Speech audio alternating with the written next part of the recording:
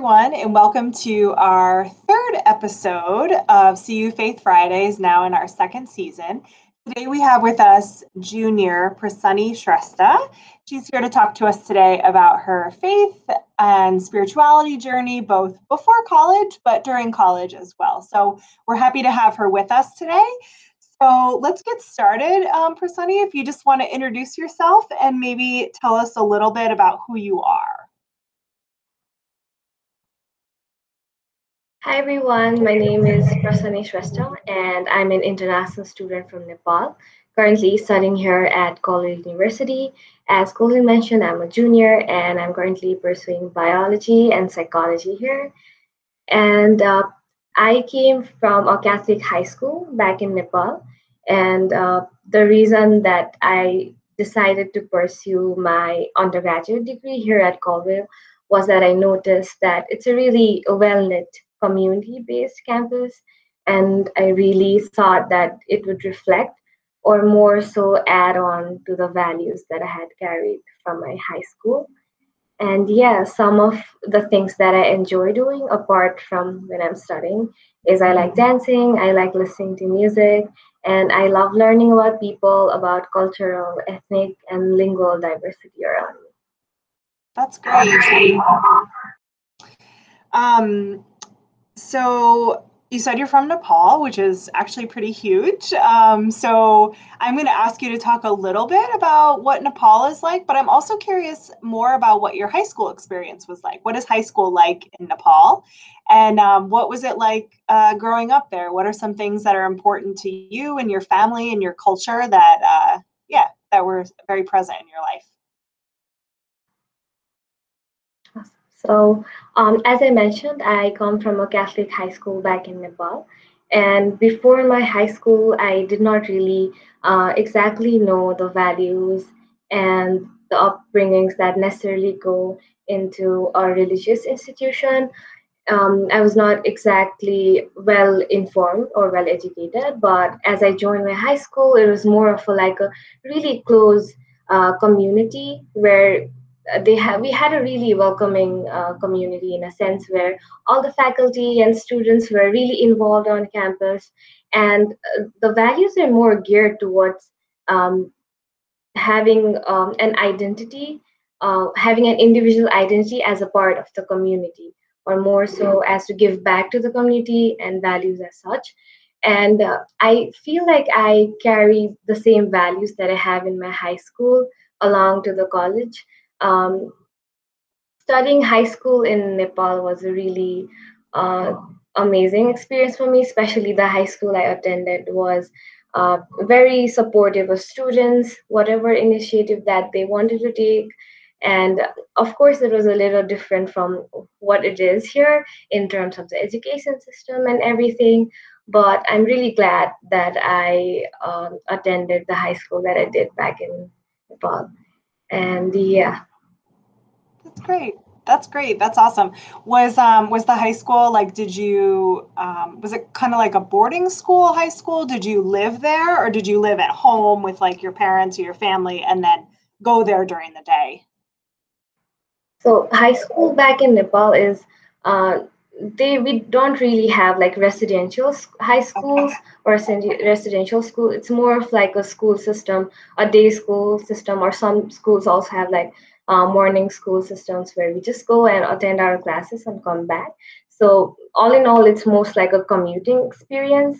And yeah, we most of the students or most of the uh, adolescents who are attending high school, most of them live with their parents or their families back in Nepal, but some of them do live in like private um, institutions, which are like hosteling or residency uh, institutions that we have inside the city or something Oh, like that. cool. Great. Great. So what's it like? I know you talked about a little bit of some of the similar values that you found in your high school and that you find here at Caldwell, but what was it like, or what is it like being so far from home? And what are some of the reasons that you decided to study in the US and specifically New Jersey or at Caldwell? What led you here? So when I decided to pursue my undergraduate degree, I really wanted to step out of my comfort zone, and I had never ever stayed away from my family, let alone my own room. Like I basically grew up in that single room for my whole 18 years, and it was a really challenging as well as an exciting decision for me to leave my family, my country, coming like 8,000 miles away from home. And I must admit it was a bit difficult for me. It was an emotionally difficult process for me in the beginning, but Colville being in its best, I noticed when I was searching for my school, I noticed that it is very rich in inclusion. Like I noticed the international diversity here, and how it has established this sense of belongingness in campus. I was aware of the student faculty sizes here, like how as I already mentioned, we have a well knit network inside campus. And as in my freshman semester itself, I started getting involved in organizations or institutions, clubs that rooted me back to my culture, my ethnicity, my faith, like Nepalese Student Association, International Student Organization, and currently too I'm working for the student government as the VP of Internal Affairs. So all these experiences, they kind of make me feel like home on campus. Besides my education or my major, I'm also a part of, as I mentioned, SGA. Also, I am involved as an alternate resident assistant in the residence life here on campus, and I'd also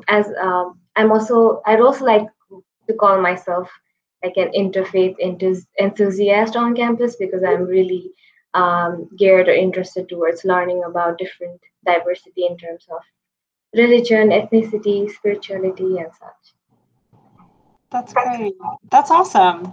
That's awesome. And thank you for that. It was, I think, just a good way to hear about all of the different things that you've gotten involved in. That's awesome that you came 8,000 miles from home and really just like dove in to getting involved in all of these things. And, I can say this, and I think a lot of other staff and faculty would say this is, your involvement, it just brings so much life to campus, especially during a time like right now, what we're all going through. I know I'm working with you on the anti-racism lecture series, and yeah, I just know that you're involved in so many things. So that just really means a lot to this campus. So, you kind of ended talking about the interfaith thing. So let's kind of start with faith a little bit. So what would you say are ways that you've practiced or that you practice your faith? And how have you been involved in like faith activities over the years? What does that mean to you? So before mentioning the ways that I'm involved right now, I just like to give a brief background of how it was back in Nepal. So being back in Nepal, we had a lot of practices and traditions and festivals and all, and I was not that curious about everything back home as much as I am now here. It's more like I'm in a journey of finding myself and finding my values and belief as I found my independence after coming here. So that geared me more towards my faith and my spirituality. And it is also a very great source of emotional support for me, my faith and my spirituality. Like, I really find peace in chanting prayers. I really find peace in listening to podcasts related to faith and spirituality.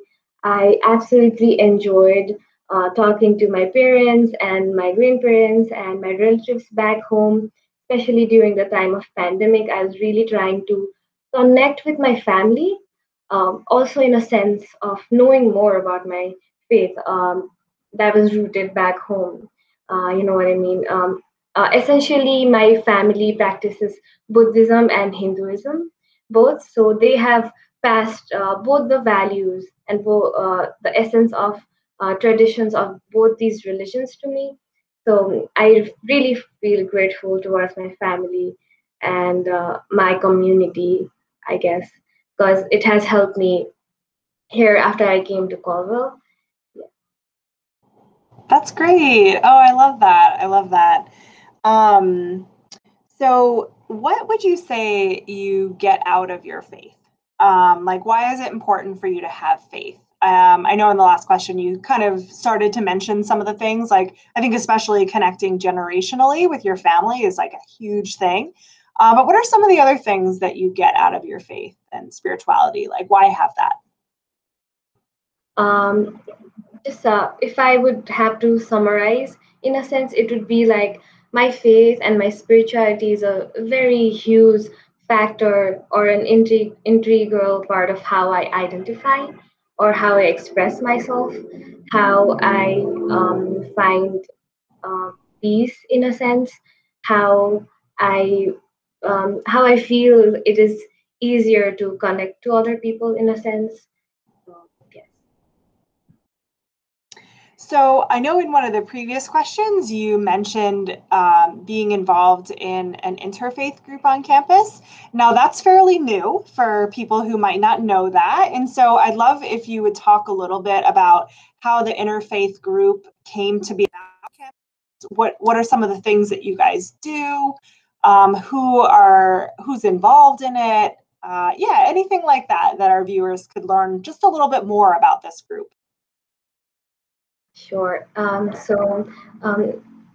think I've mentioned before too, but I'm really interested in knowing about diversity in general, cultural diversity, and in a sense, having this multicultural interactions on campus. So, as some of the students and some of the professors were brainstorming through how we could have a more inclusive space on campus, we came up with this idea of having an interfaith club or an interfaith platform on campus where students could have education, properly informed education about different faiths, have more knowledge on spirituality and how it is so important, and why respecting each other's faith is so important, why having a empathetic environment, why having a compassionate environment where we not only tolerate but where we embrace each other's faith and beliefs is so important on campus. So, in a venture of doing that, we wanted to have a strong body on campus which could root towards these topics, which could gear towards these topics. So Yeah. that's how we came up with the idea of interfaith. And we're really excited because we're opening up a new club. Heads up to all the students who are watching this. If you're really interested in joining the interfaith club and diversity is something you're interested towards, you can always inform us through Colleen Campus Ministry, or you can personally email. That's great. Yeah, I love that. I know one of the things that I can't remember if you had mentioned it here or that it was from another time, but you talked about like the different ways that different religions intersect, and I think that that's so important when we think about interfaith and like being a part of interfaith groups because it's not. I mean, we live in a world that is so incredibly troubled right now, and there is so much benefit to having the beauty of every religion and spirituality be uplifted at a time like this. And so, maybe people are wondering, like, oh, well, we're a Dominican Catholic school. So, what does that really mean? Of like, what does interfaith really mean here? Well, I think it's so important to remember that, like, our Catholic faith can be enriched in so many ways by other spiritual traditions, other religious traditions, all of that. Like, when you were talking about your family and like Hinduism, I was thinking back to one of my favorite classes I was able to take when I was in college was Hinduism. So it was an entire class on Hinduism. And, we did a variety of things. We had to go to, is it a temple? Yes, we had to go to a temple. We had to like find one in the area and like go ourselves. And it was a really poignant experience. And I learned a lot about, I think, just like what it means to like meditate and like sit in silence with, for me, it was God. And so, yeah, so I think back to that a lot and just the realization that all of these different religions, like they can intersect in so many ways. And we just have to have our hearts open to that, I think. So that's great. I love this group that you guys are starting on campus, and hopefully it can really be like a movement here and people will really feel connected to that. So that's beautiful. So I guess when you think about your time that you've been at Caldwell, how would you say that you've grown in your faith and spirituality? And what do you find that you do for prayer, especially maybe during COVID and quarantine? But how have you grown in your faith and spirituality, and what kind of prayer techniques or types attract you? Sure. So, faith and spirituality has definitely been one of the important aspects that has grown with me during this journey um, since my freshman year to my junior year. I have learned to have meaningful conversations with people, not only regarding a religious or spiritual diversity, or just being just having a open mindset. I guess I would term that way regarding any kind of diversity or regarding any kind of beliefs that people have. You might not agree with each other, but we can always work towards having a better or a safe and inclusive environment on campus. Like you mentioned about intersectionality, it is very important to uh, understand that it's not like a segregation, but it's like a better together idea where all of us can work together, whether it be talking about different pressing social issues or whether it be organizing events that make people feel inclusive on campus. So, in a sense, while being involved on campus, I've also um, I guess, found more pleasure in sharing ideas regarding faith and spirituality. Another way I would like to connect to my faith and spirituality is also music and dances. I have been geared towards the religious dances and not only dancing, but I've also started to learn about their values. Like, why is it that movements are such an important part of expression, and how does it reflect towards the faith learnings or religious learnings. One thing that I really found helpful during this COVID pandemic was chanting prayers or doing meditations while having a Buddhist chanting prayer playing on my phone. Like we have these vibrational prayers that really helps people when they're meditating and stuff. So as you can see in my background, I have these prayer flags that mean different symbols of Buddhist religion. So as I learned more when having conversation with friends and family, I also tried different techniques. Also relating, also like listening to music, prayers and stuff. That's great. Those are beautiful prayer techniques. I know I saw your flags in the background, and I used to have prayer flags. I think they're probably at my house, so I should look for them and bring them in. So I love that. Well, I guess just to wrap up, is there anything else you would like to share with our viewers and those who are watching? Sure. First of all, I really want to thank you, Pauline, and Campus Ministry for just giving me this platform to talk about my faith, spirituality, and just my journey here on Colville, which has been absolutely amazing. I've met some amazing friends, amazing faculty, amazing professors, and it has just been a really good growth process for me here at Colville. Um, and to wrap it up, I'd just like to wish everyone around the world to be safe and healthy. Keep practicing social distancing, keep wearing the mask, and let's just keep stirring our spirits.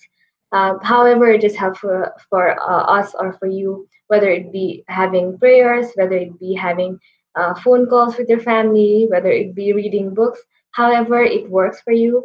Let's keep stirring our spirits and not let it die.